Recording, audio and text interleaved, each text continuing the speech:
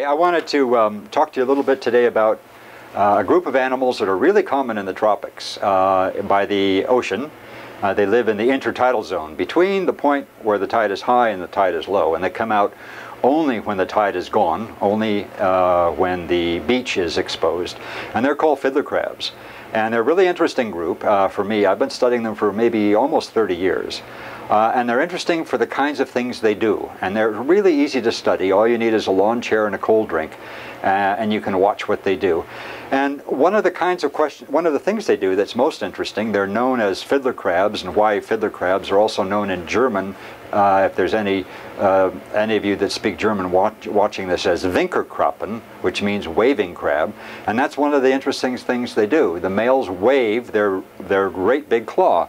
And here's a picture of some of the species I've been studying.